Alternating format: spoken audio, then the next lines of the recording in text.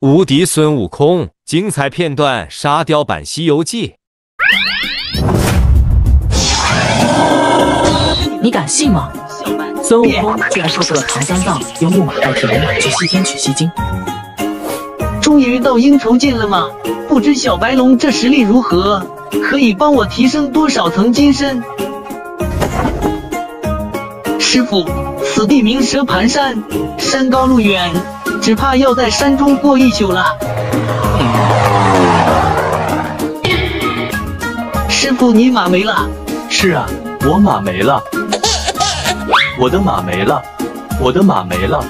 空空啊，这西游路10万8千里，有万水千山，为师这凡胎俗体如何走得到？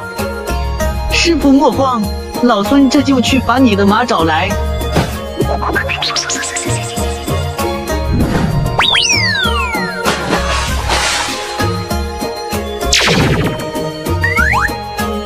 小泥鳅，出来，快还我师傅马来！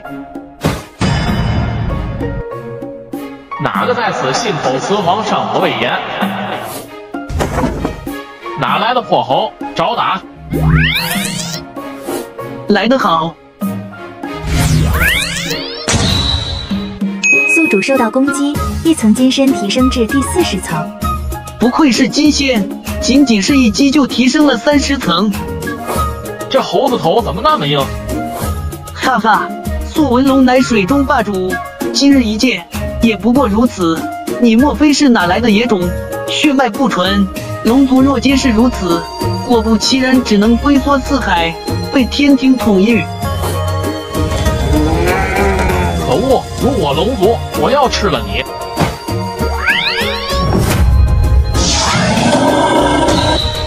宿主受到攻击，1层金身提升至第80层。哈哈，不过如此。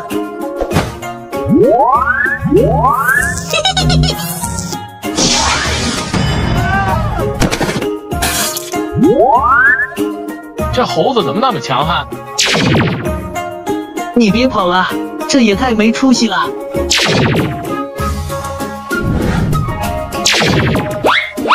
不要迷恋哥可是3届游泳冠军，你追得上我再说吧。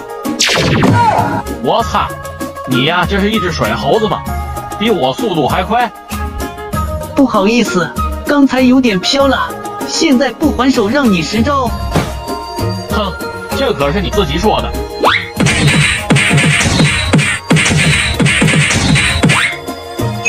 宿主受到攻击，1层金身提升至第100层。宿主获得肉身不坏、凝聚金身，堪比先天下品灵宝，免疫同境界力量的攻击。这不坏肉身也太牛批了！也就是说，同境界金仙境后期甚至大圆满对我的攻击也无效了。而且，不管是有法宝法术的加成，都无法撼动。也就是说，一个金仙拿着盘古幡前来，也无济于事。哪来的妖猴，完全打不动。不是刚吃了饭吗？用点力啊！这妖猴还有这嗜好，士可杀不可辱，我跟你拼了！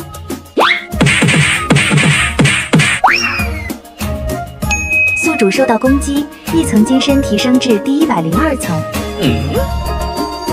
我错了，我不该吃了上线师傅的马，放过我吧。这小白龙已经失去了韭菜的能力，不能再收割了，收网去。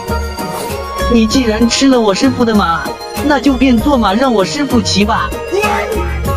上仙恕罪，吾乃西海龙王3太子敖烈，因纵火烧了殿上明珠，犯了死罪，是观音菩萨保我，命我在此等候取经人，托他去西天戴罪立功，恕不能为上仙坐骑。